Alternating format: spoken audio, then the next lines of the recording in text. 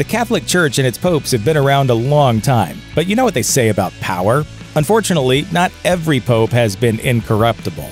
Here are popes who were actually terrible people.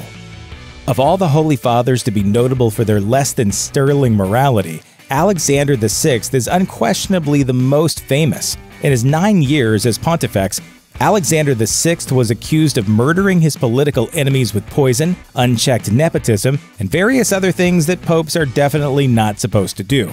As for why he's so notable, you really only need to look at his name. Before ascending to the papacy, Alexander VI was Rodrigo Borgia. On the off chance that name doesn't ring a bell, the Borgias were one of the most powerful families in Rome during the Renaissance and were so well known for their criminal exploits that Showtime made a prestige drama about them that ran for 3 seasons. Alexander VI in particular was considered so power-hungry and evil that he's literally the final boss of Assassin's Creed 2, one of the only video games we can think of that ends with the hero getting into a fistfight with the Pope.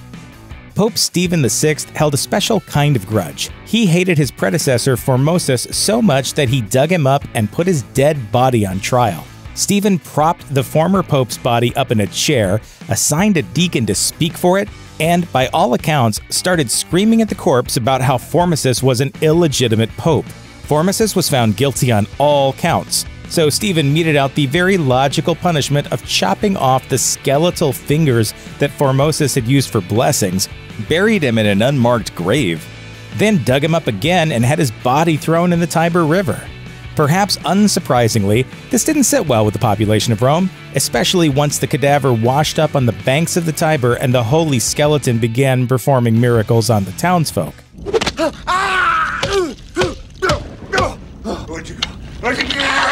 Stephen VI was deposed, imprisoned, and strangled to death. As for Formosus, a few of Stephen's successors had him reburied with full honor, and also made a new rule that officially prohibited putting dead bodies on trial, which was the kind of rule that no one thought they actually needed to write down until then. You've probably heard of the Divine Comedy, an epic poem from the 14th century that's best known for its depiction of hell. Dante's Inferno consists of 9 circles, which get worse and worse until you finally get to the bottom. If you back up a little and check out the 8th circle, however, you'll find a mention that hell is eagerly awaiting the arrival of Pope Boniface VIII, who it seems was not exactly Dante's favorite person. The reasons? Well, Boniface is largely remembered for his downright authoritarian view of the Church's role in the world. After taking over from Celestine V, Boniface attempted to raise money to start a new crusade. When that failed, he just went to war with Cardinal Jacopo Colonna instead. It was during this conflict that Cologna's last holdout, the city of Palestrina, peacefully surrendered after promises by Boniface that they would be spared. Surprise! The city was actually razed to the ground and the earth salted so nothing could grow there. It's not often that you can compare a pope to Darth Vader, but with Palestrina as his personal Alderaan, Boniface VIII certainly qualifies. I find your lack of faith disturbing. While Rome had been the traditional home of the Catholic Church since about 33 AD, there was a period of about 70 years in the 14th century where the popes ruled from Avignon, France, instead. Eventually, however, Gregory XI decided he wanted to regain control of the Papal States, which kicked off the truly Game of Thrones-sounding War of the Eight Saints against Florence. Sadly, this particular conflict did not involve the Mother of Dragons.